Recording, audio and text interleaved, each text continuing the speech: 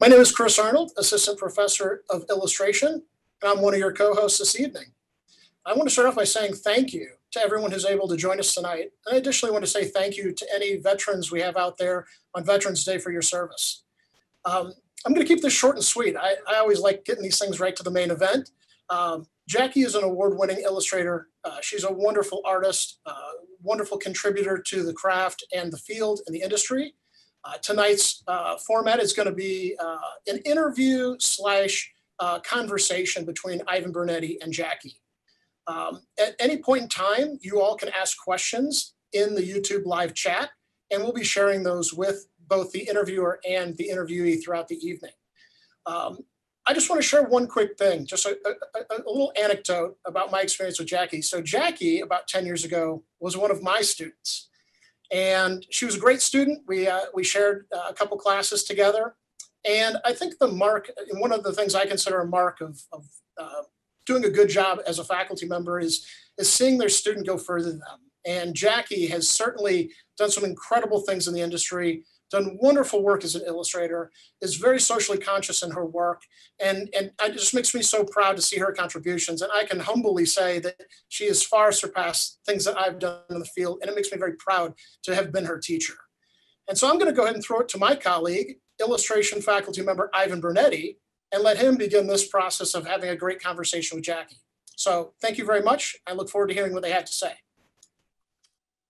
Thank you, Chris, for that introduction. And also thanks to the design department for hosting this lecture series. And of course, thank you to everyone who came to see us tonight, and especially to Jackie for being here.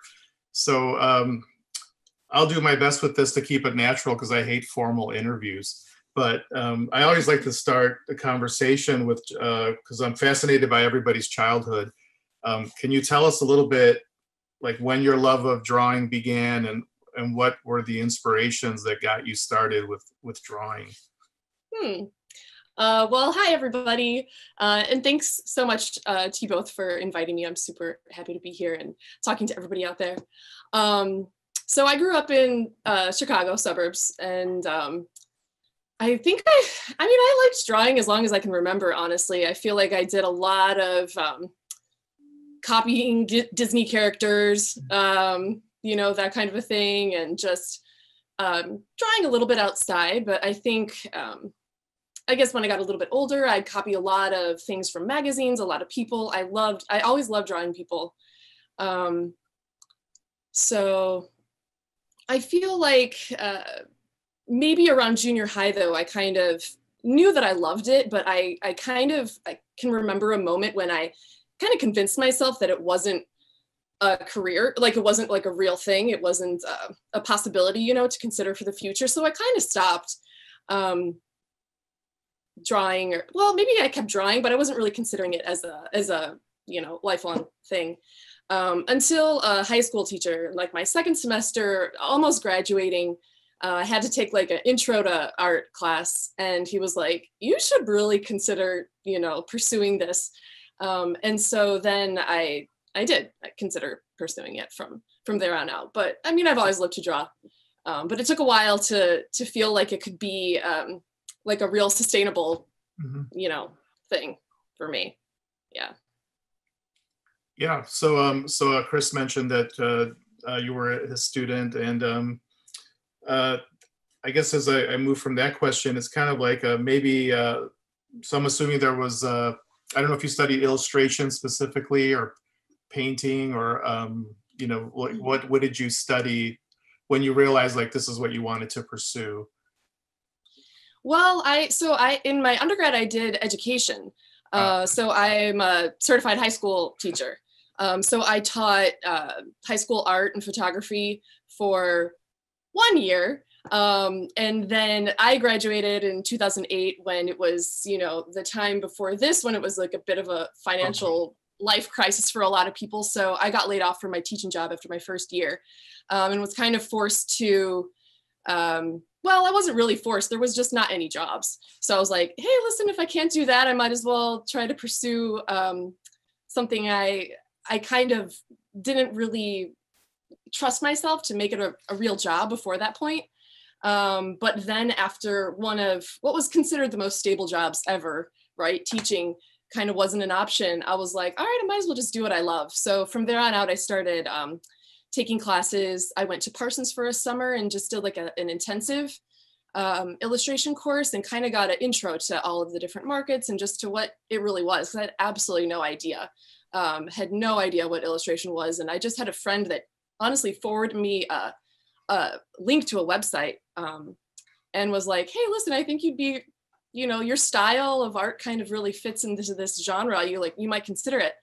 Because up until that point, I didn't really feel like I found myself in terms of like where I fit into the art world. I didn't really see myself as like a gallery artist. I wasn't interested in advertising. And to me, up until that point, that was like the only two options. So until I kind of realized that there was this third way to be able to make a living, make art. And, once I found that, I was like, I kind of felt like this is it. This is where I totally belong. So I kept taking continuing education classes and then just started trying to get little jobs here and there, saying yes to everything basically. So I don't have a formal education in it, honestly. But there's, I feel like I had a really good basis and then just kept teaching myself. That's great. I don't have a formal education in it either. I love hearing stories of people that came to it at like in a winding kind of path, and then seeing the illustration is kind of like in between that fine art world and then the commercial world of illustration, and it's sort of like that middle path. And you mentioned that you just started doing some illustration work. That was my next question, is sort of, you remember kind of your early entry points into doing illustration or seeing your work published or just exhibited? And I don't know if you wanted to also share your screen at any point. Feel free. Yeah, sure. Yeah, I have some of my early work from some of the classes I took because I think it's interesting, as a lot of people who are probably watching are maybe have been lifelong, artists and have loved to draw forever. Your style is always changing, right? And that's I love doing these things and looking back at my early work because I could see how much it changes, and even just pointing out things that I'm like, oh my gosh, I love that. I want to bring that back into my work, going forward. It's never a straight path, right? Like if we were totally happy with our style, like where would we go from there? It wouldn't be so interesting to kind of keep exploring things. So can you see my screen? I can. I think we're good. If I can see it, I think everyone can see it. Okay.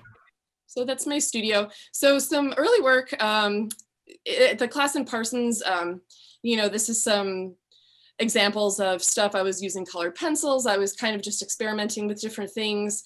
The one on the top right is watercolor, but kind of digitally collaged. I had a real interest in collage, like right off the bat. This is some work actually from one of Chris's classes, kind of understanding what editorial illustration was, posters, we visited everything. So at that point, I was really loving doing drawing, scanning it in, digitally collaging it in Photoshop. I just loved the aesthetic of that. And I just loved the process. It just felt like a very fun and like experimental kind of, like you have no idea going into it what it's gonna end up looking like, right? I thought that was a lot of fun. And then as I said, I kind of just, word starts to get around to people that you're pursuing this, and then you start getting a bunch of people asking you for free work, and you say yes to some of them, you say no to some of them, and if there's a reason it's gonna move you forward with your portfolio, probably say yes, but maybe do some bartering. So I did a book from this, written by this lady it wasn't a great book, but it was a bunch of dog portraits, and then they're kind of traveling around the world, discovering where they're from. So I was really able to just kind of use it as an experiment. And I thought, from the get-go, I kind of knew myself, and I knew one of the reasons why I wasn't going to be a successful, like, quote unquote artist, was because I definitely need deadlines. I need someone to hold me accountable for a thing, or I need to have someone, that I'm kind of working for, that's on the other end of the the line waiting for my stuff. So I really liked the just collaborating with people in that regard, because it gave me the ability to do that. But then it also, I started to realize, like narratively, you know, art can be, or illustration can be really graphic, it can be really designy, it can be really beautiful when you look at it, but when you start trying to get, you know, interest in a book world or whatever, there's totally different things that editors are looking for, and we can go into that later. But I loved collaborating with authors and working on their projects, because it gave me that kind of a direction with stuff. So this was a book that I did with a couple writers from Chicago, and I just was looking for things at this point on Craigslist, like under gigs, you know, like who could I kind of team up with. And so I knew at that point that, you know, doing a collaboration with an author is generally what people tell you not to do, just because it's really hard to get it published. But I was just focused on building out my portfolio at that point and getting work that was going to kind of speak to book illustration and other markets. I was kind of doing everything. But could I ask, were these book, like children's books, these projects where you said you did a book with where you collaborated? Yeah, this was a children's book that never came to be. I will spare you guys on the saga of that, but it was a lot of years, you know, invested in this project that never happened. But I came away with some art that I really liked, and it kind of took me to another place. Okay. Oh wait, so then I kind of kept doing that for a long time and doing other jobs and stuff. But I eventually quit my full-time job and realized I just needed to work on my portfolio if I was going to get anywhere. So this slide, while rather disorganized, I decided I needed to focus on characters a lot, because in this project, the girl looked different on every single page. You know, her face looked different on every single page. So from the projects I had done, I realized the thing that I really needed to focus on if I was going to do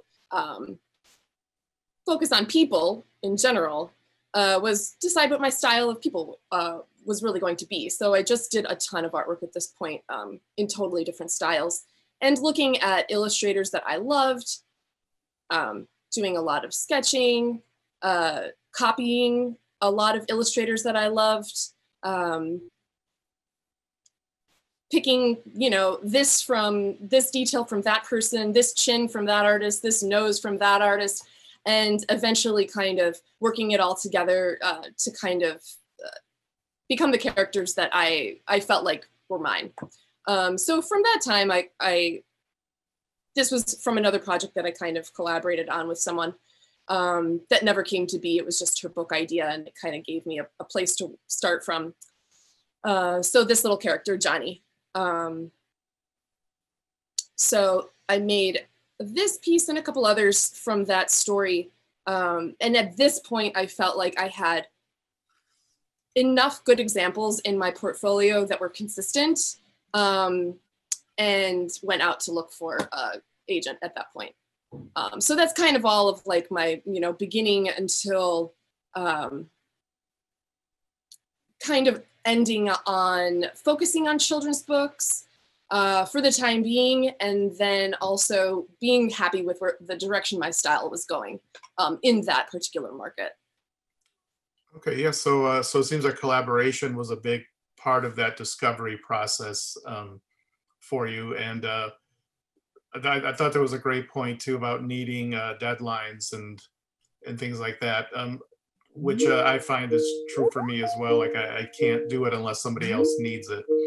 But so I think you know, a lot of our students, you know, we try to stress the importance of that kind of learning to work as a team sometimes and collaborating. I love what you said, because it shows like you actually grew a lot in that process, and it seems like you still love it, because your children's books are collaboration still. They're all written by children's book authors. I was curious if you were interested in writing one of your own at some point, or if that's not something you were. Yeah, absolutely, for sure. That's like a, you know, next step for question, me. But that's yeah, no, for sure. But man, it's hard. It's really hard. I feel like at this point, having focused on the illustrations for so long, I'm now like, you know, juggling those two. There's so many ideas that I feel like I put into the images. It's so nice to start with like half of it already done, you know, the story there, the idea there, sometimes the characters there, not necessarily though, and then to just take that and run with it. You know, kind of what stopped me before just from making artwork kind of before I found illustration was that I got overwhelmed with like options, you know, and I didn't know what to make. I didn't know what to say as an artist. I didn't know what I was trying to like share with the world. So another reason I just love illustration is because it gives you that starting point, and there's so much you can add to a project, even though, you know, maybe you haven't written the book or you haven't written the article or you haven't, you know, whatever. There's still so much about your, you know, interests, your character, your personality that you bring and your experience that you bring to a project, that it kind of helped me focus, you know, on just that. So now expanding and trying to do both has been certainly a challenge, but it's definitely, you know, well, it's definitely going to happen. 2021, yeah. 2021 is my year. I was curious, just going through the process of working with others might be also a great introduction to how the whole process works if you're not sure, right? So having collaborated with the authors is going to certainly help when you do the whole thing yourself, because you understand the process a lot more, I assume. Yeah, true. Yeah, I can skip ahead to... well, whatever you, if you feel free to show anything that you would like to show.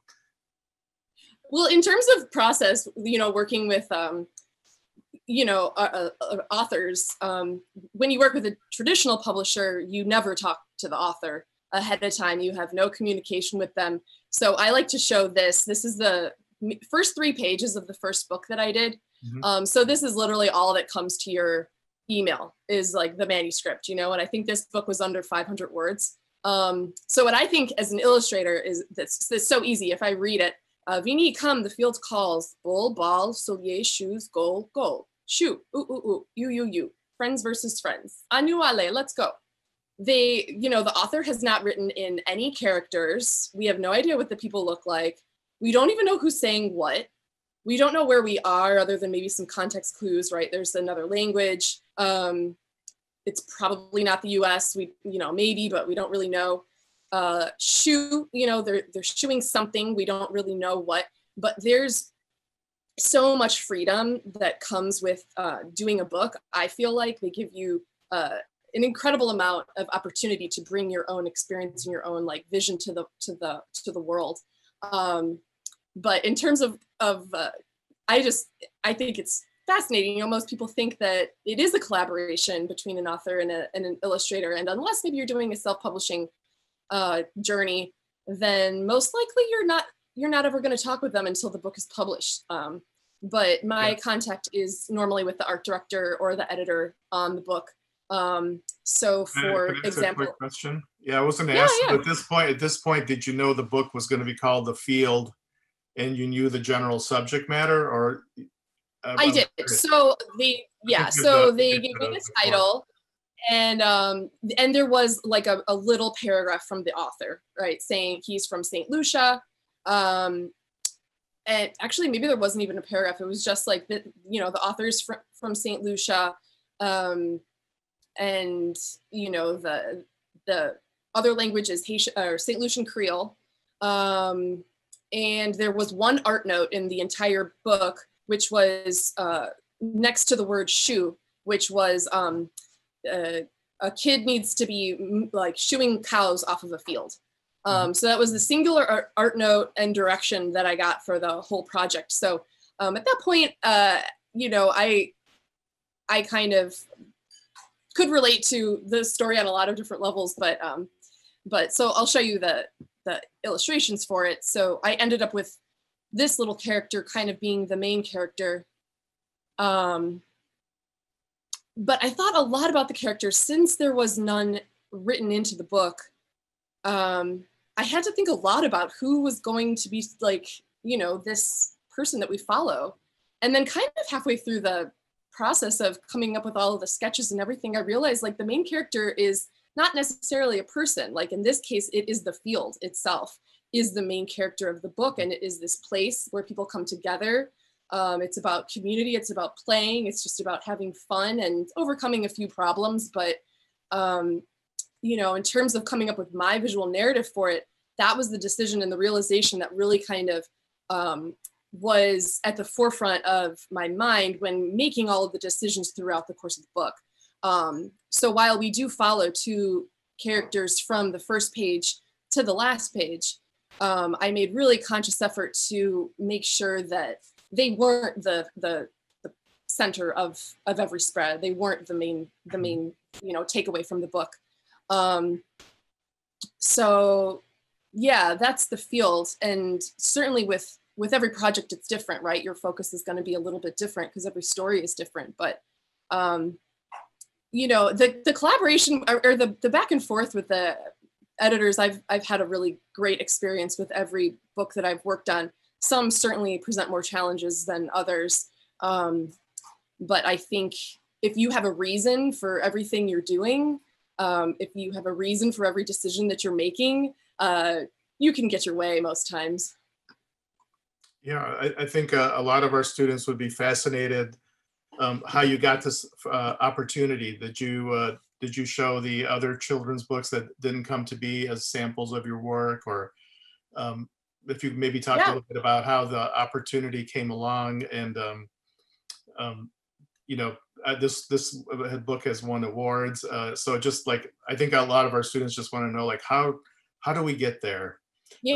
Like, how do you get started in this field? For sure. The illustration field, not the soccer field. Yeah, the soccer field.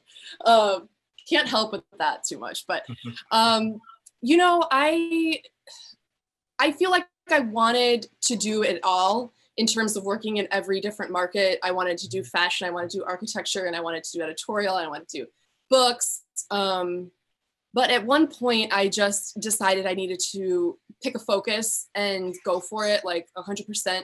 And simultaneously, I did pick up little projects here and there, other projects that were in totally different markets that I can share. But I think that my focus or my decision to focus on books was what ultimately, I think it just came through with the work in my portfolio. So basically, as I kind of briefly mentioned, I quit my full-time job in 2015, and I just gave myself 6 months to work on my portfolio. I went to a conference in New York that's through the Society of Children's Book Writers and Illustrators.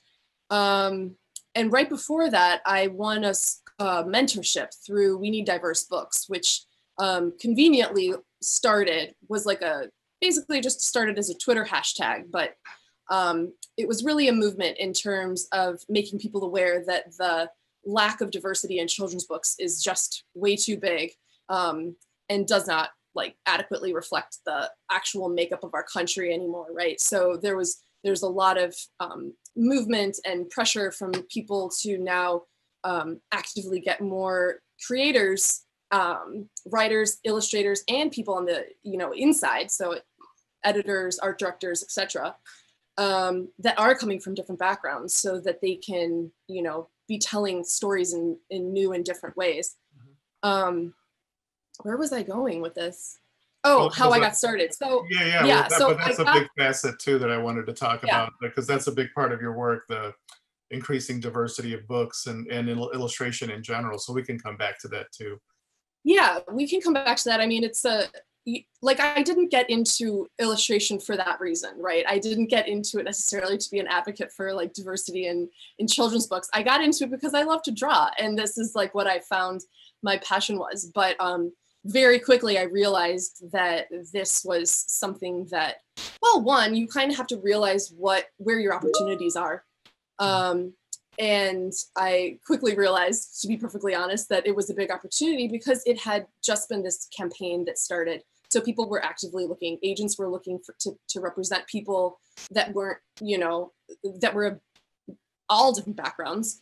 People were looking for, illustrators. It's still such a small percentage of illustrators. I feel like there's more diversity in writers, but there's still so much opportunity for illustrators of different backgrounds, because it's just, like when I started, my agent who represents a lot of like Latinx authors and illustrators was like, listen, like the same people just keep getting the awards like every year, you know, in terms of awards for that are specifically for like Latinx creators.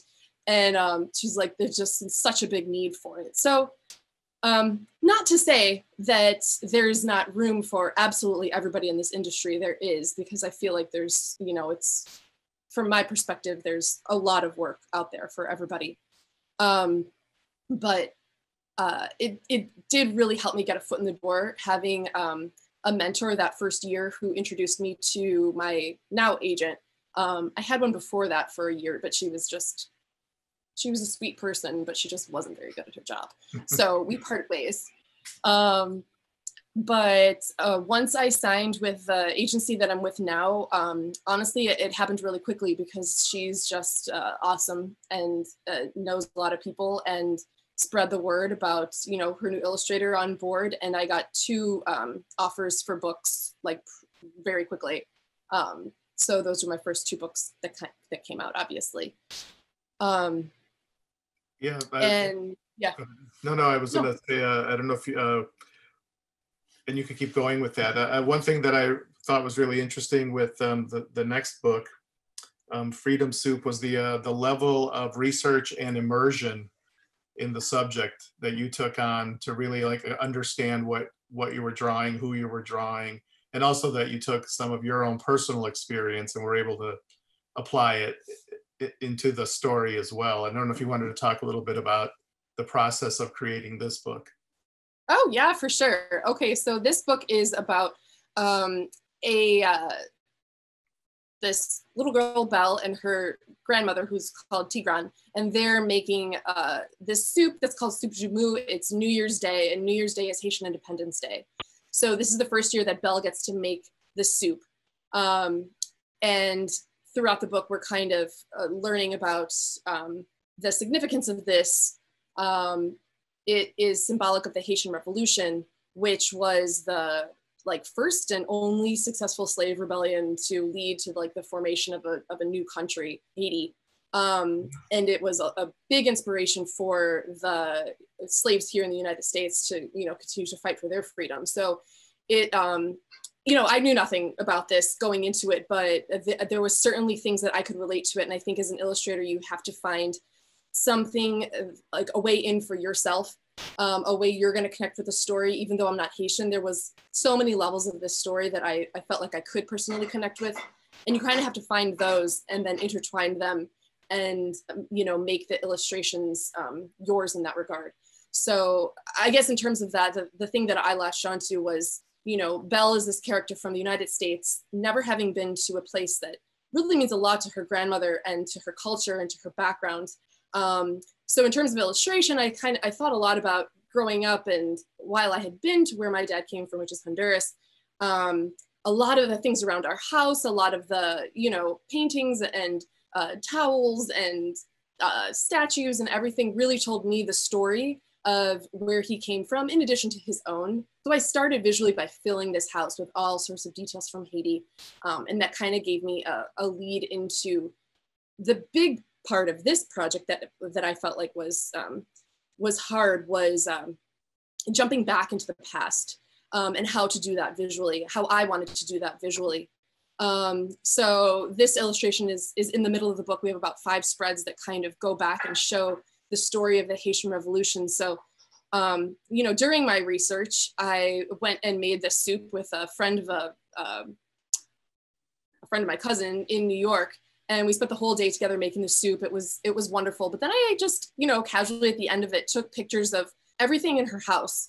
And afterwards, when I was thinking about the story, I started thinking about Haitian artwork and how that would be such a great way in to kind of sneaking into the past visually. So you could kind of see the wavy trees here in this painting that was in this woman's house. And I was just sketching and I was sketching all of the images from my research.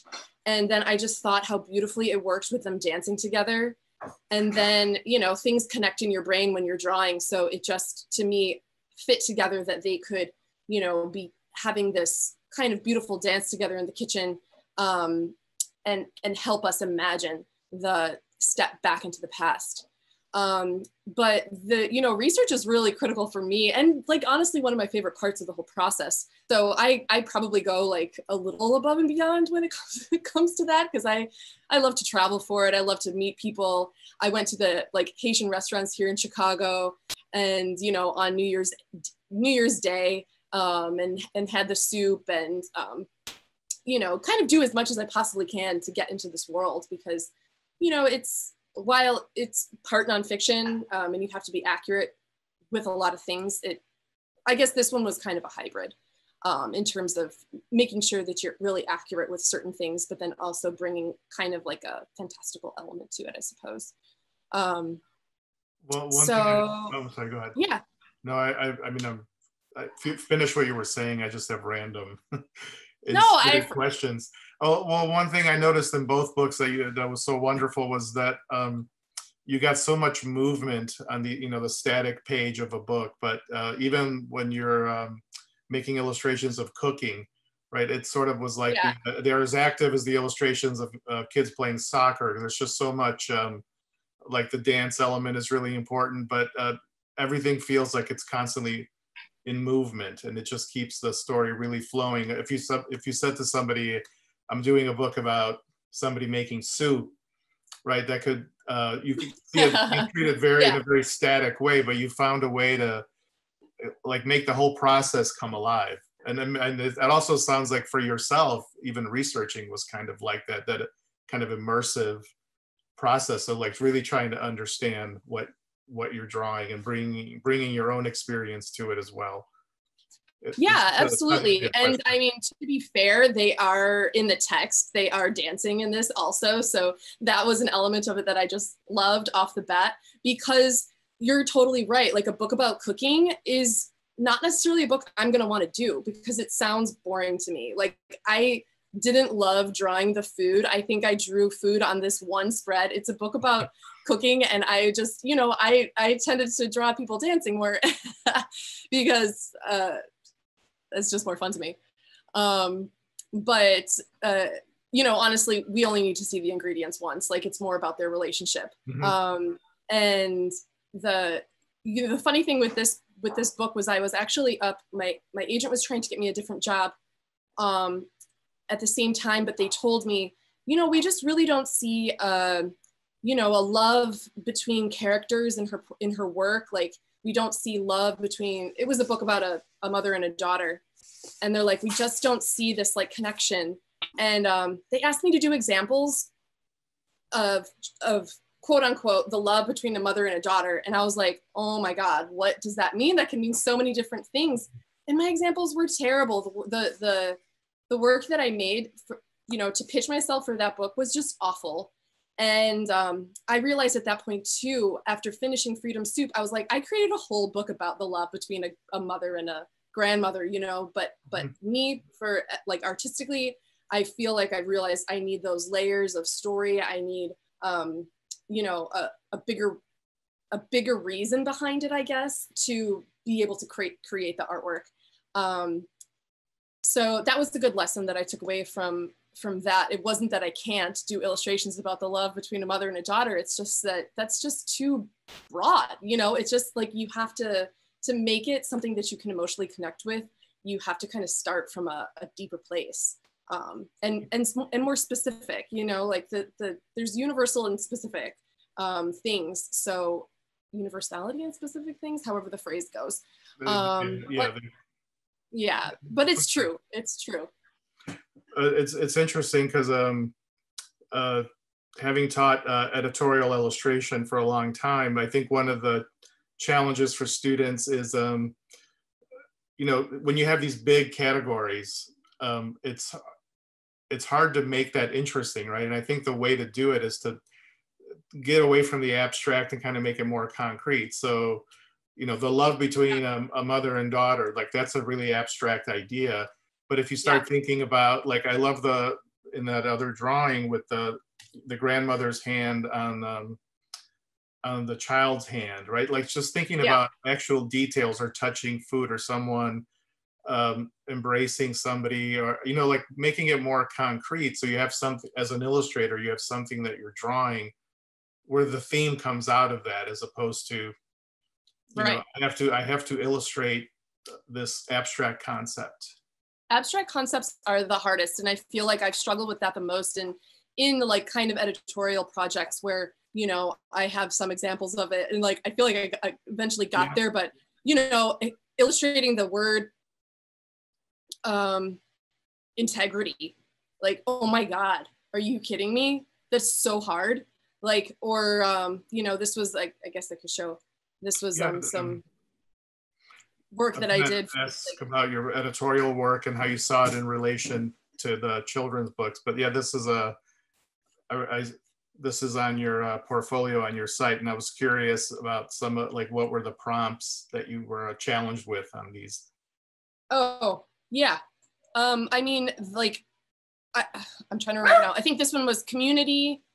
This was, oh gosh, I should be able to remember each individual things, but they were just big concepts like that, you know, of collaboration was one of them, integrity, community, you know, very difficult things. Equity, oh my God, I spent so much time trying to think about really how you can show equity, and the, you know, you kind of look at past illustrations, what people have done, and you can really think about all of the wrong things that we can learn from an illustration. Like, yeah, like they say so much, you know, and so quickly, and with big concepts like that, it's just really hard. So these were some examples from that project. So it feels like it should be easier, right? It's one word versus like an entire book. No, those are the words. Those are the hardest. Yeah. But sure.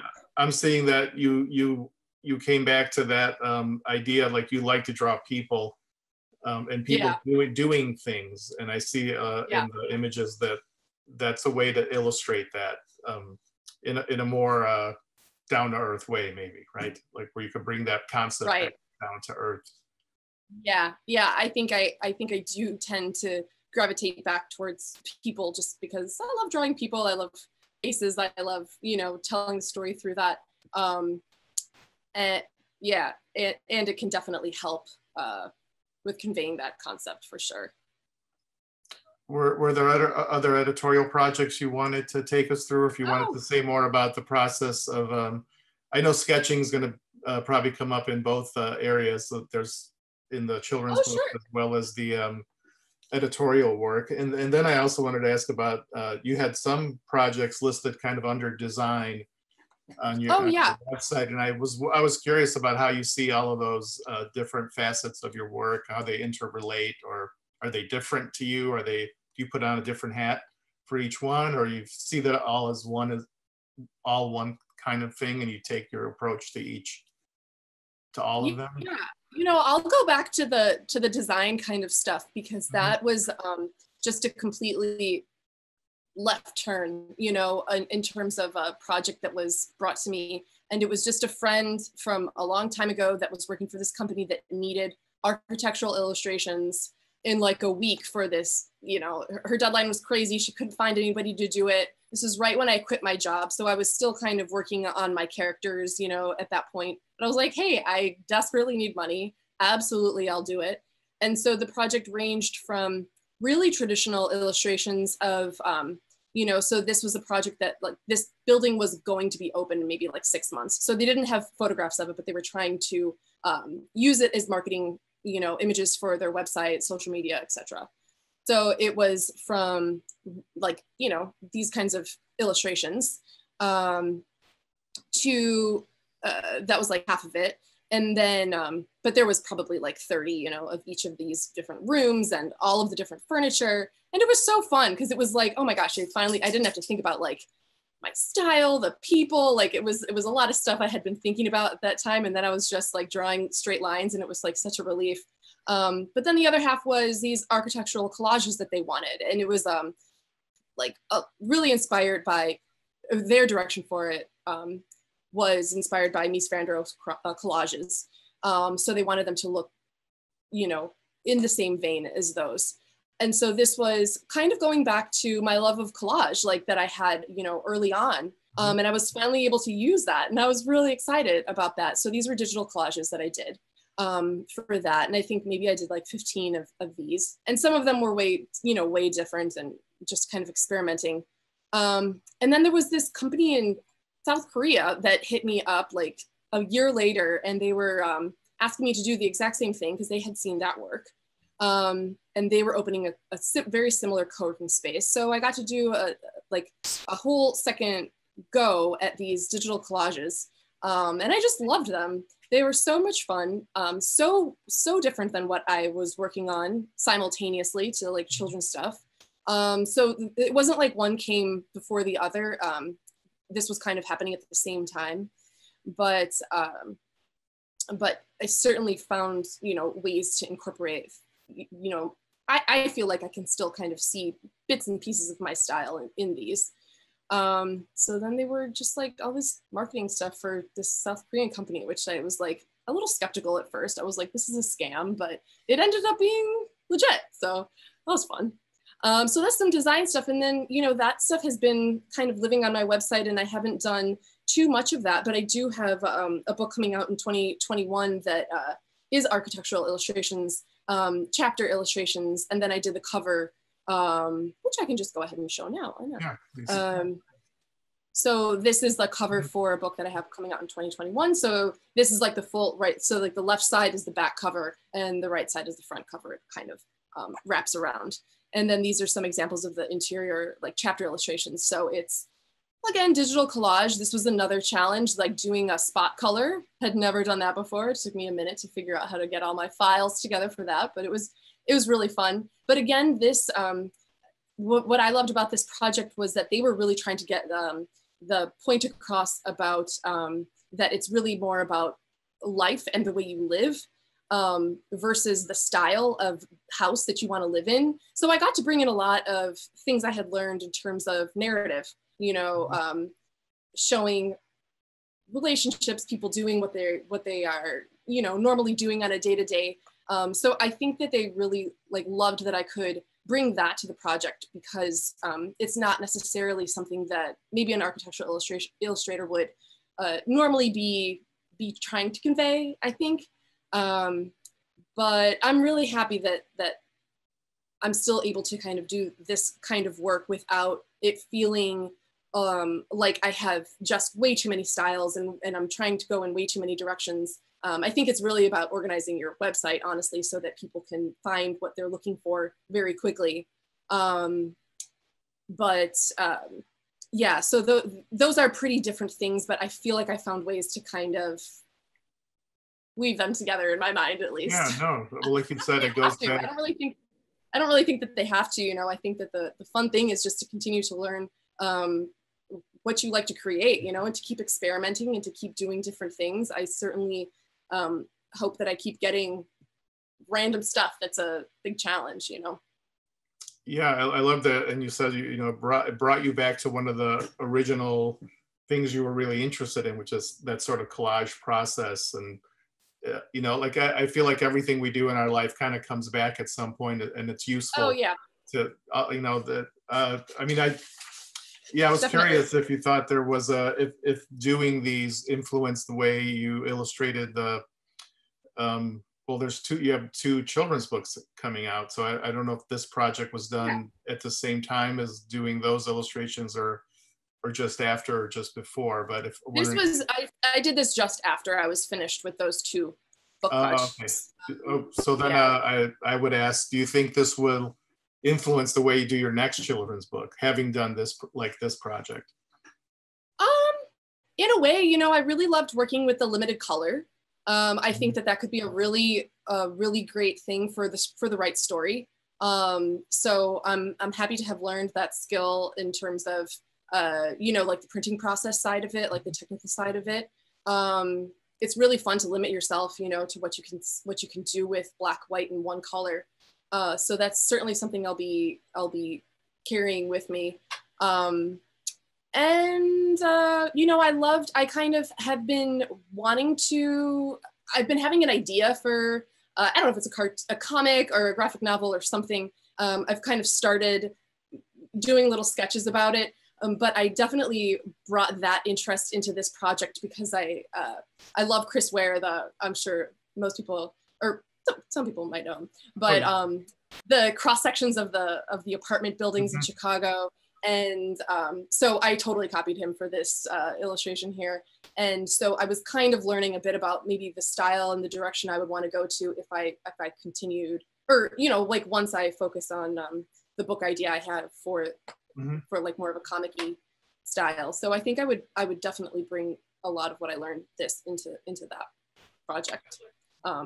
Yeah, no, one thing that came up too that I wanted to ask about was, so it looks like in some of the books, it's traditional materials generally to create the illustrations, but some of what you're showing seems like there's definitely been a digital component in the sense of scanning and kind of collaging elements. Are you working mostly with traditional materials and tools, or do you find yourself moving more toward digital? You know, I think it depends on the project for sure. Like I'll show some of my, for books, I probably will always do it at least 75% traditional. To quickly show the process, you know, I always start with pencil and just doing gesture drawings. And then I kind of put my characters into those, you know, into those movements. And I just like love working with pencil for the beginning, for sketching and stuff. But then, you know, so I like lay out all the pages, but I bring everything into Photoshop at that point, and I, you know, move things around and come up with my sketches that way. You know, experimenting with compositions is so much easier on, you know, in Procreate or in Photoshop or something. But then I'll go back and I'll start everything traditionally in terms of picture books. And it's honestly just personal preference. There's, you know, I think that there's so much more, there's so many important things to focus on when doing a book. And I don't really think that, I shouldn't say this, but style is important, but there's other things that are also equally as important. So it doesn't matter necessarily what materials you want to use. It doesn't matter what combinations of things you like to use and put together. Like, you know, I go back, I start with traditional materials, I scan them into Photoshop, I play with colors, I play with levels, I play with curves, I play with collaging other things in. If I completely mess up the face of a character, you know, like a lot of times I will do just a pure background. So this is painted with gouache. And I've done this for every book, you know, I'll do like just one big landscape paint, but just very bare, obviously. It's just like this field. And I'll use that paint texture in a lot of backgrounds of the other illustrations. So like I might end up just doing, I don't know if I have an example of it. I might just create the character in marker on paper, just kind of like this, and then digitally put in a different background or play with it that way. So I go back and forth and back and forth. For the book one of the books I have coming out in 2021 was the first time I'll show you those, was the first time I incorporated Procreate into my process. And it was because I really wanted to do these more graphic banners, and it was kind of, you know, obviously looking more like tattoo-y style for the letters and stuff. So I just found that was the best tool for it. Honestly, like I tried it on paper and I tried it on Procreate, and it just looked way better. So, but that said, you know, to kind of still get that style of like the spot art, you know, the tattoo spot art, I did these big pastel backgrounds, like with traditional pastels. And then I still did my characters with marker. I love doing characters with marker, Prismacolor markers. I just feel like it has a really rich color to it, and the way you can layer the markers just ends up beautiful. And then I kind of collaged it all together. And then I, you know, went over all of my line work in Procreate and just imported that into Photoshop. And so, you know, this has pastel, marker, pencil, Photoshop, Procreate. I don't think I used any paint for this project, which was fine. There was enough in there already. It's the Yeah. definition of multimedia, right? I mean, it This really the is definition of everything. multimedia, yeah. No, you But have just everything there. Yeah, exactly. But I feel like, you know, every story really calls for its own style in a way, and it might not deviate you from greatly from your own style, but it might call for a new medium, you know, adding it in there. It might call for, you know, like these banners. I'd never done anything like that. I had never done lettering for a book before, but I was like, hey, this is my chance. I like it. And by the way, they didn't, you know, that was all my concept. Like they just gave me the words for this book. There was no like idea of incorporating tattoos, you know, into it, or, you know, of as a design concept or anything. That's just kind of what I brought, because I just felt like it's a twist on your mama jokes. And so I kind of in my head started with like you know, like I love my mom tattoo idea, and then just kind of went from there. So I think that's great. I mean, I'm always reminding students that when an illustrator is hired, the illustrator is expected to bring their own ideas to things. You're not always told exactly what to do, right? They're looking for you to bring ideas to a project. I was curious, we also, one thing we stress in our program here is the importance of thumbnail drawings and presentation sketches. How you sell a project to a client is so much based on mastering the sketch that can kind of sell the idea. So I don't know if you wanted to talk a little bit about that aspect, how you use sketching in your process.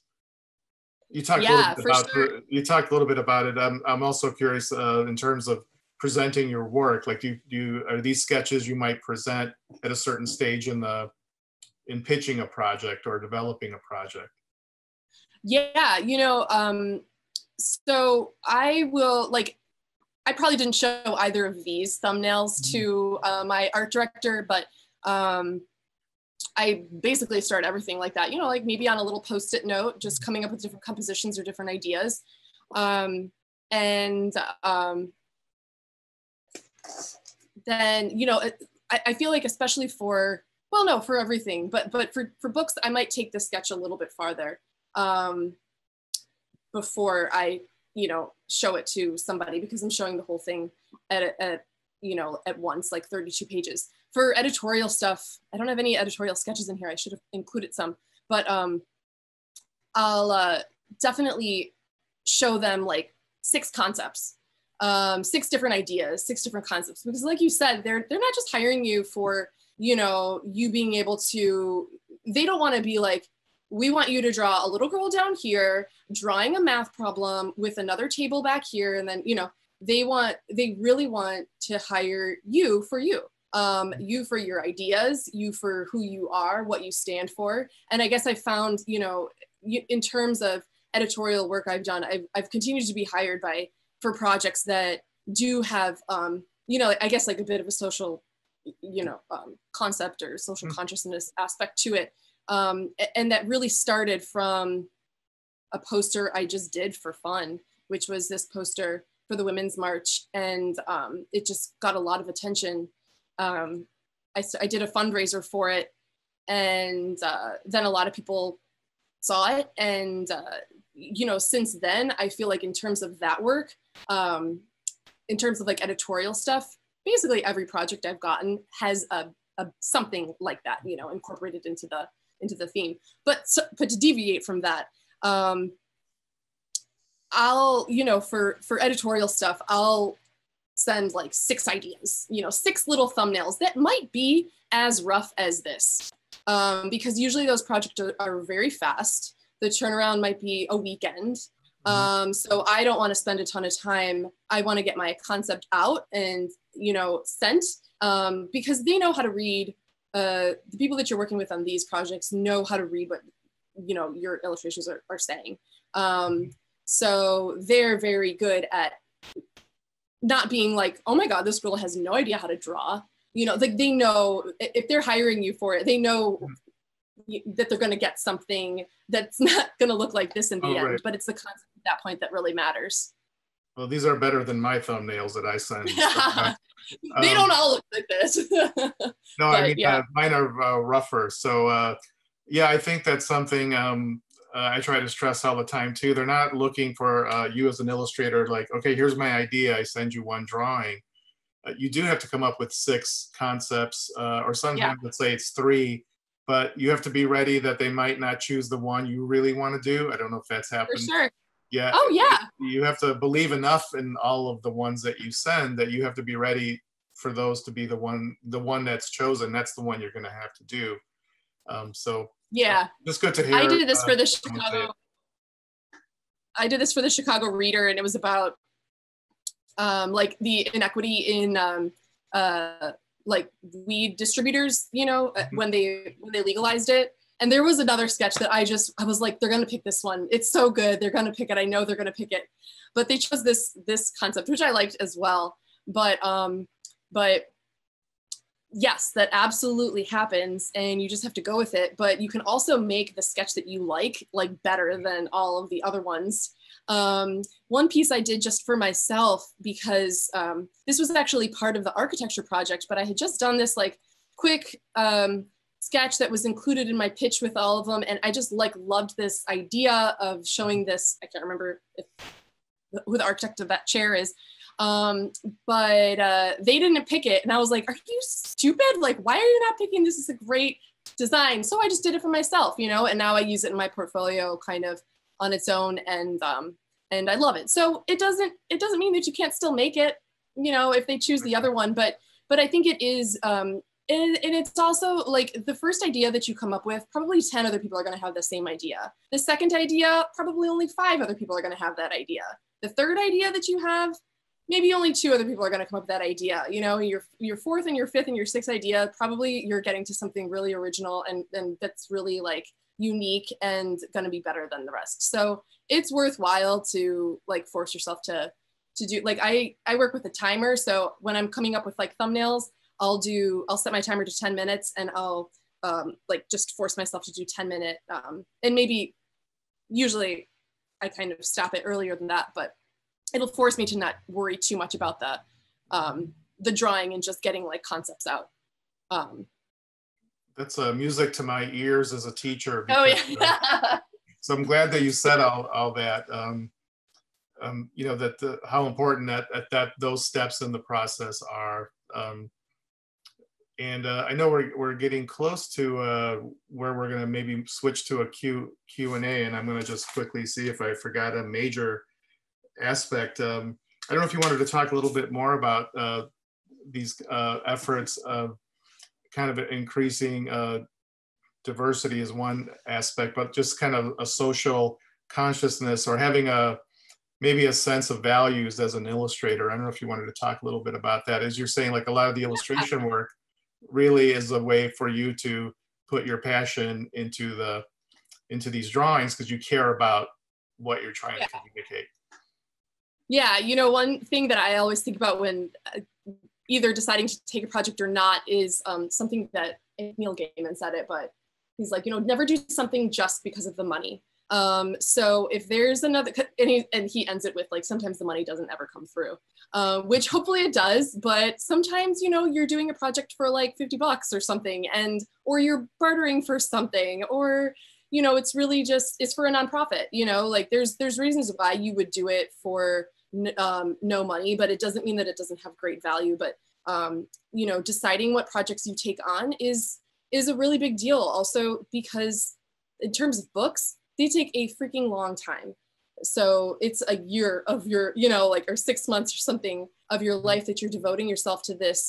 So, you know, I've passed a lot of books actually, because I just, you know, something that maybe somebody assumed I could relate to because I'm from Chicago or because of this or because of that. And I like just didn't find a connection with it.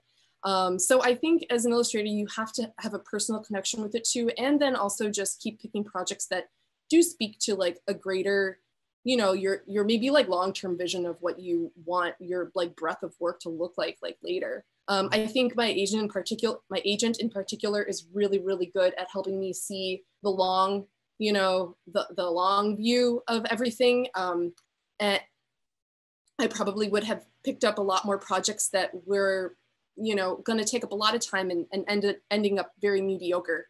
But by picking and choosing the things that you work on, I think it says a lot about what you care about in the world, and what you want like the world to be like. So I kind of, I naturally am gravitated towards books with, creating characters that maybe look like ethnically ambiguous, or, or I mean, clearly Hispanic, clearly Black, clearly this or that. But, I think it's not that you have to have, it's not that you have to be like political in your views, or you have to be socially conscious, but if you are, I guess the work that, the stuff that you put in your portfolio is gonna get you the work, is gonna get you the work that you get. So make sure you have stuff there that really speaks to the work that you wanna make. Because if it's not in there, you're not gonna get that work. So if you hate spaceships and outer space and cats, like don't have that in your portfolio, because that's the stuff you're gonna get. If you do love that and that's your passion, then make sure that that's, highlighted in your work. But for me, it definitely is a way to kind of come back to feeling like I was always scared of calling myself an artist for a really long time. I feel like I'm getting closer to being okay with saying that now, because I feel like I have a direction in terms of like what I want to say to the world. But all these different projects have definitely helped me figure that out. So it's a journey. It's certainly a process. That's great. I think we're right at 7. I actually set a little alarm if you heard that. That was because I'm usually the one that's talking.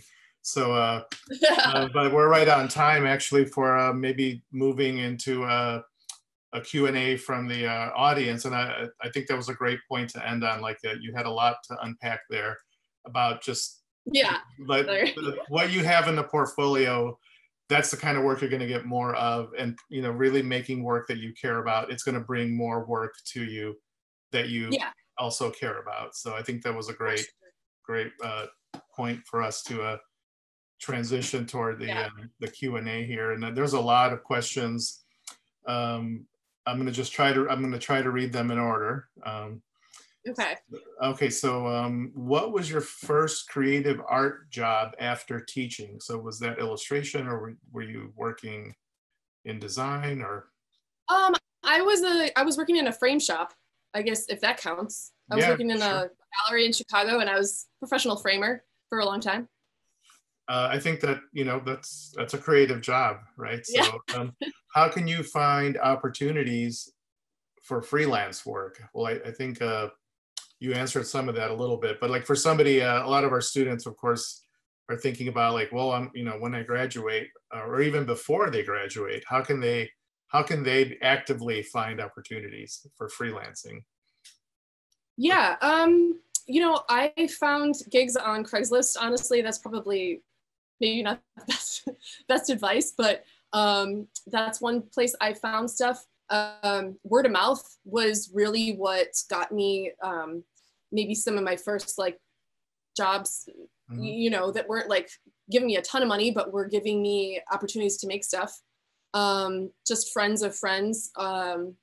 So, you have, like networking with people, I think is a really big, important thing. And it's, there's so many ways to do it now online. But other ways to get freelance gigs, I mean, I know a lot of art directors do find people on Instagram, on Etsy. There's like on Twitter, there's they have certain nights where there's like, they're called like pitch nights. And there's some for writers, some for illustrators. So it'll be like an art director or editor goes on, for like an hour, and everybody just kind of like pitches stuff. That would be more so not like getting quick gigs though. That's like if you're like trying to get, like an agent or an editor or something to get your attention. But I think a lot of that is you do have to put in that active work yourself to get your work in front of someone else's eyes, right? So it's just a matter of you just got to do it. I was really hesitant to even show my work for a long time, even though I had studied education and art and like photography. I was still just like very nervous about sharing, because you're exposing a big part of yourself, right? It's not it's not everybody's cup of tea to go out there and tell and show everything, but at some point you do have to share your work with people to know that this is what you want to do. And there's tons of different ways to do it now online. But I would also, you know, find a critique group is a big thing, because once you start kind of creating a small little network, word spreads, and honestly, I think people are just the best way to get. Yeah, that sounds great. I think one of the questions I think you kind of answered, this was an early question, you know, was it hard to find projects that aligned with your values? And you talked a little bit, it seemed like you very early on, that was something important to you. So you kind of made an effort to, well, would you say that? I mean, I don't think it was important early on, honestly. I think that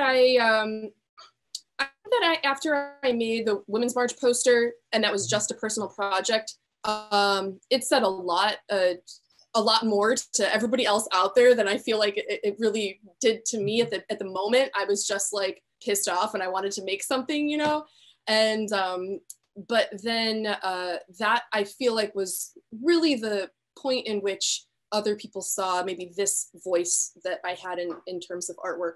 So I definitely did not have that from the start.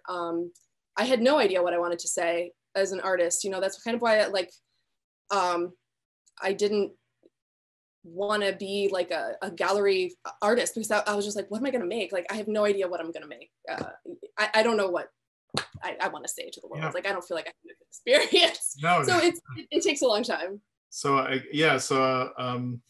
think it's kind of like if you do a project from passion, whether it was anger or whatever emotion, I think the most genuine work we do, and sometimes it's something we think like no one else is even going to care about, that always ends up being the project that ends up like shaping your life afterward, where it goes in this other direction. It's so true. That really started getting the ball rolling for that kind of work to come in. So I'm looking at the chat here, so if you see me moving, it's just because I have a big screen that I'm navigating. As someone who's pursuing a career and education, how did you structure your own personal work and a teaching career? And I'm not sure if what kind of small creative jobs did you do after teaching? I think some of this you covered in the slideshow, because these are earlier questions. When I was teaching, I didn't make any work for myself. I was like, you know, right out of college, and it was all-encompassing job to teach high school, I felt like. So I really didn't carve out any time for work. And that was the reason, once I got my little pink slip, that I got laid off and I had like freedom, you know, and I didn't have to feel guilty for not looking for a job because there was none. That was the point when I said, all right, I'm gonna like figure out what I can, you know, come up with. And I really wanted to see if I could do it or not, to be successful as a real artist, because I had spent a year, you know, preaching to high school kids, you know, this is a real opportunity, this is a real career, like, you know, consider this like a future for you guys. And then I kept thinking in the back of my mind, like, I never gave myself the chance to do that. So once I did have the chance, that's when I started making stuff. Yeah, and I think some of the questions all related to that, like working a day job and trying to figure out where. Like, yeah, I mean, I did that for years too. You know, I worked full-time jobs from there on out for like the next 5 years, until I kind of quit my full-time job when I, you know, and just felt at that point I had to give it my all. But I had been juggling both for a long time, and it was just slower. It's not impossible, certainly not impossible to do both, but you just have to be really dedicated to it and make sure that you're continuing to work towards that goal, like every day or at least every week. I totally agree. Another question I'm seeing is the process of finding an agent or agents. Someone was wondering how long you've been working with one, and what are your takeaways from working with an agent versus not? And other people, there are several people that asked about agents, and you mentioned a little bit about that. Sure. So I had with the project, I showed you guys a little bit about the girl with the curly hair, Susan, the saga, like the 5-year saga of trying to finish this project. The reason it took so long was because we kind of kept getting different people interested in it accidentally. So there was a digital publisher that approached us. We were just about to self-publish it, and they saw the project on my Behance, honestly. And they were like, we have a new digital platform. We want to publish it via that. And then, like a year later, they still hadn't published it. And we were getting really frustrated and just going to do it by ourselves. So we developed it into this whole interactive app. And then at that moment, an agent came to us and said, listen, I can pitch this story to children's book publishers and get this picked up like right away, no problems.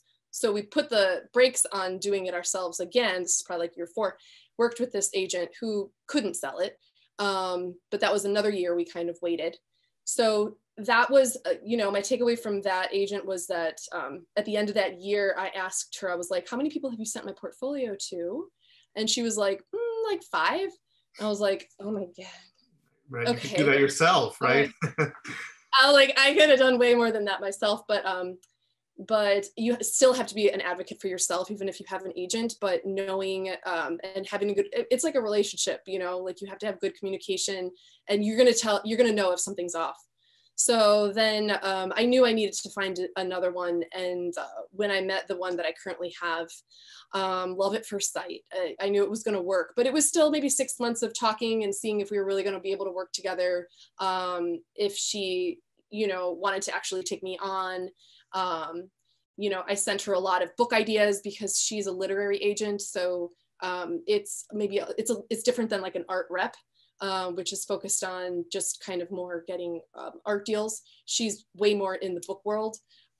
So she really wanted to know that I was kind of in it for the long haul. So I just sent her lots of book ideas that I had, did some more examples of work for her from my own book ideas. So it was like probably 6 months until I actually signed on with her. And since then, I mean, she's great. She's amazing. So I would absolutely recommend, if you have a good agent, I think it can really change the game in terms of exposure, in terms of getting better money, better contracts, because there's a lot that goes into it. It's very time consuming to do all of everything yourself. It's enough to just do the artwork, but the business side of it too, while you still have to be very knowledgeable about it, you don't have to like read every single word. So, and she's just brilliant.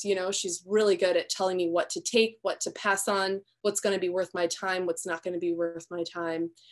Has great insight into my own artwork. like she's able to look at my stuff and tell things about myself and my work that like I wouldn't necessarily see. So it's been a absolute pleasure working with her. So I would recommend it. Not everybody wants one, but I think it's getting harder and harder to kind of not have one in certain markets. Yeah. There's a couple of related questions. One was what are your go-to steps to cure artist block? And then a related one is sort of, do you ever lose passion for a project while you're working on it, and what do you do? So you could maybe answer one or either of those. I have 2 dogs. So first thing, I'll take them for a walk if I've just realized I've been staring at my screen for like 20 minutes without thinking of anything. Or I'll take a shower, or I'll go for a hike, I'll work out, go for a bike ride, just anything to not think about it, honestly. I feel like, in my process, like my early stage of coming up with like a concept for something, I got this from Don Draper on Mad Men, but you like thinking about something really intensely for a time period, just like at your desk, working through it, and then stepping away and going and doing something. And then you're kind of struck with like some good ideas, but you kind of have to stop thinking about it. So I feel like I'm better now at knowing when I'm just not being, efficient with my time. And I'm fine taking long breaks. I'm fine taking a day off. I'm fine going to the museum, or just like, going to concerts, like living my life, because I think that all of that stuff, well, I guess not in this pandemic world, but someday we'll be able to do things again. But even just, I don't know, watching a movie, doing something different, to get your head out of your block. I forgot what the second half Oh, of that well, the question other was. one was sort of like if you've lost your passion for a project in the Oh, middle of it, and what do you do to, you know, kind of force yourself to either force yourself to finish it, or I guess it's related to the first one a little bit, but. yeah, I mean, books are very long, and I've realized that I love the first 3/4 of them, and the last quarter can be very painstakingly long. But it's kind of the most critical point because you can kind of bring all of your stuff up into like, you know, 80% and then even 90%. And if you just stick with it and take that, you know, extra pass at the piece, you know, give it another day, you can really improve stuff. And I've now looked back into stuff where I remember just being like, I'm over it, you know, I'm done, I'm putting it aside. And looking back now and being like, if I would have just spent like 6 more hours on that, it would have been amazing, you know? So for sure, I get very, you know, over things, but you also do get paid at the end of it. So you have to finish. That's a good motivator. Let's see. I mean, there's so many questions. I'll try to get to as many as I can. You said you were a teacher before, and someone asked what that was like, but maybe more specifically, were there ever times when teaching affected your art process? So and that is actually a question I thought about too. Like, do you still think you're teaching in a way by making art? Maybe that's another way to put. Oh, for sure. And I think that's a big part that drew me to books, to children's books. Like, just as a teacher, my mom was a teacher. She was a bilingual teacher. So she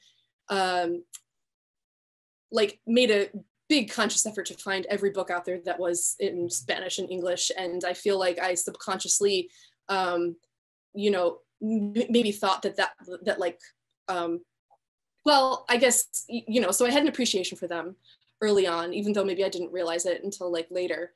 But I also, from a teaching perspective, loved feeling like I was still, yeah, you are still teaching with these, you know, and I do a lot of school visits, which are super fun because you're just like a rock star to a second grader.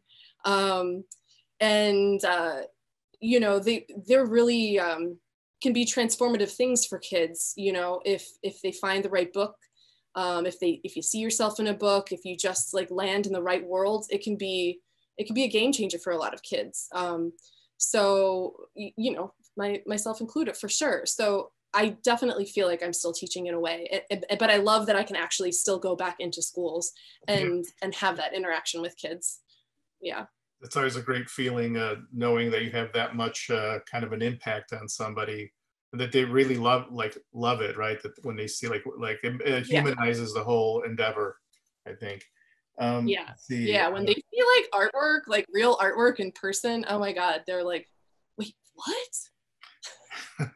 There were some questions on the digital aspect and what you favor, but I think you kind of covered that you sort of, you go back and forth and it's very fluid in your process between digital and traditional.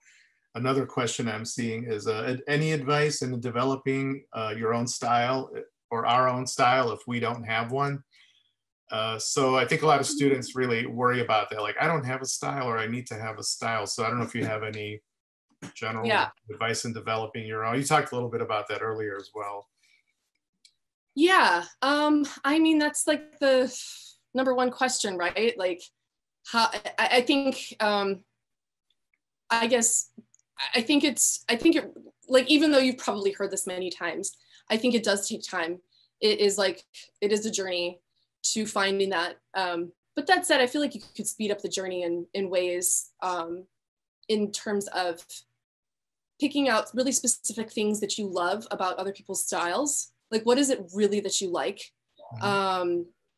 You know, I think that most people start out in stuff like this because we have, you know, somewhat really good tastes in artwork and illustration, in movies, animations, whatever. But it's a matter of moving that from being able to see what is good, what is quality, to being able to create that. So I feel like when I was really working on style, I picked one thing that I kind of mentioned, which was people, and how to make those people look I wanted my world to look, you know, how I wanted my characters to look. And the rest kind of fell into place after that. I feel like, and the rest can kind of change, and maybe it's not people for everybody, but that was kind of how I went about trying to find my style.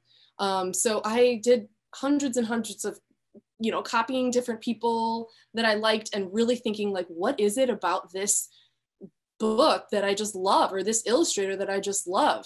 And I feel like I kept coming back to the same people and kind of just trying to dissect that and adding those bits and pieces into my work. But I think style too is just something that like, as like, maybe I felt like, I don't know how to say it. It's so hard because I feel like it just grew project after project. So you just have to do it a lot, you know, to kind of, you know, start from here and get closer and closer and closer to what you feel like is, you know, you can look at and you're like, yes, that's mine. I think that programs like this are really awesome. I kind of feel like I've seen a lot of, you know, maybe I shouldn't say this, but I've known some people that can finish a program that's like strictly animation or something and feel like their style has to be that. Maybe because that's what maybe that it's like too specific. I would suggest just, oh, sorry, that's my dog. That, you know, I don't know what I was saying, but. Well, no, I see. Like, I think programs that let you explore, you know, let you explore different markets, different mediums. That's just the way you're going to find it. That sounds good to me. Yeah, I think it happens kind of organically, you know. I don't know. There's a point where you realize like this is just the way I do it, and I think part of it is like just self-acceptance. Like, okay, I guess that's my style because I can't do it any other way. Yeah, and I've heard this kind of also that I love that, you know, our mistakes or that our inefficiencies, you know, the things I don't know in Photoshop that you know, all of the things that take me a lot longer are going to produce a different result, you know. So in a way, just, you know, I'm naturally going to make things different than you are because like what we know is different. What we're bringing to the table is different, even if we're using the same mediums, the same materials. Sometimes our like mistakes or our quirks or, you know, our weird little things about our artwork are what make it your style. Mm-hmm. Also, well, I got a note here, a lot of love for your dog. So I guess a lot of people have commented on that. And I have maybe this could be our last question because we're running out of time, but do you have any tips on pitching a children's book idea when you're definitely not a writer? I think DEF means definitely. I don't know texting talk that the young people use. But it's a wordless book. That's a great idea. So, yeah. So how would you go about, so let's say, I think a lot of people want to know, like, well, how much drawing do I have to do to pitch a book? Like, what do I have to do? I mean, I always suggest doing a thumbnail of the whole thing and maybe a few finished pieces, but I think publishers have different requirements. So I don't know if you have any tips or advice for our students. Yeah, I mean, I'd probably say the same, you know, having, you know, everything, like sketches of everything, and then maybe a couple examples of the final art. In terms of words, you know, to be honest, that's the part that I'm struggling with too, in terms of making my own writing and illustrating my books. And I think that when you're really leaning towards one side or the other, go with that. You know, start with your artwork, with your sketches. Tell your story through your artwork. Words my agent keeps telling me the words are the last thing that you add. You know, they can be changed, they can be edited. Editors are probably going to have suggestions for the whole thing anyways. So I think if someone can really get a good idea of what you're trying to say with the sketches, then that should be enough to pitch the book. I mean, that said, if you don't want it to be a wordless book, I would suggest writing a manuscript with it, but keeping it minimal, keeping it, you know, under 1,000 words, not trying to get too wordy, like just really focus on what you're good at, which is the drawing side of it. There's lots of people out there looking for books. So, you know, there's, I feel like a lot of opportunity right now. So don't let maybe fear of feeling like you're not the best writer out there, like, stop you. I think that's great advice. I think I've gone through most of the questions in the chat. Unless somebody has one, we're at about 5 minutes left. So I don't know. I think that was great. Yeah, I'll say too that I'm on the committee for Society of Children's Book Writers and Illustrators. It's a mouthful, but the the Equity and Inclusion Committee, right? And we have a lot of scholarships. So there's a brand new one that actually just came out today that's for a conference, for the winter conference for SCBWI. Any writer, illustrator can apply for it. So if you identify as, like BIPOC, like Black, Indigenous, people of color, and you're in Illinois, which I'm assuming you guys all are, apply for that. Attend a conference. It's virtual, can't hurt. You get to share your portfolio with a ton of industry professionals. They probably do like manuscript critiques, this or that or the other thing. And then we have another one, and I'll make sure to send the links to you guys so that you can share them with all the classes. But we have, one in January that's also just for a membership for SCBWI. And there's tons of ways to just connect with people,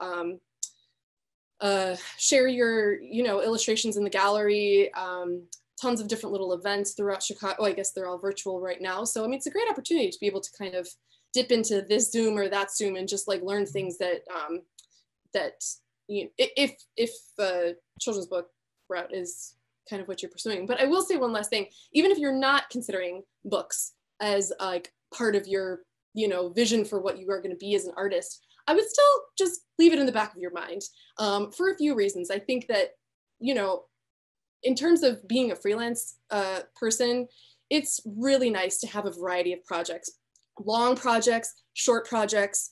Books take a really long time. There's a lot of downtime in them in which you can do whatever other projects that you want to. And it's really nice to know that you're having money coming in 3 months and then in 6 months and then sometime next year. It feels like a really stable way to be a freelance artist. And honestly, in today's crazy world, like, it feels more stable than a lot of stable jobs, because I do know going out for the next couple years, I at least can feed myself, and hopefully more, but, it's kind of, to me, become like, books have kind of become like a base salary. And then I really look to other shorter projects to like beef that up. But, don't do it just for the money, obviously. But I think people maybe write it off if they're more interested in editorial or this or that or the other thing. But I think you'd be surprised with the like amount of freedom you get, the amount of creativity that goes into it. So yeah, just leave it in the back of your head if you're not already like interested. Yeah, I always say, why just completely dismiss something? You don't know what opportunities will come your way. Sometimes you do something you never thought you would even like it, and it ends up being something you do like. And I also like what you said about there is downtime. Book projects are long. Sometimes you're waiting for the editor to get back to you or somebody, and that can take some time. And it's always good to stay busy as opposed to just pacing and waiting. Like, why don't they get back to me? I need to know, right? So I think that's great advice for everyone. We're at 7:28 and a half or something like that. So I think maybe we'll wrap it up. Right. Thank you so much. It was great to talk to you. I think you have a lot of great stuff for all of us to think about, and especially the students that were here today. Thank you. It was wonderful. I hope we can have you back. Me too. Had a great time. And I think now we're supposed to stay still for a minute while we wrap this up. And thank you everyone for coming. I'm sorry, I broke my own rule. Thank you everyone that was here tonight.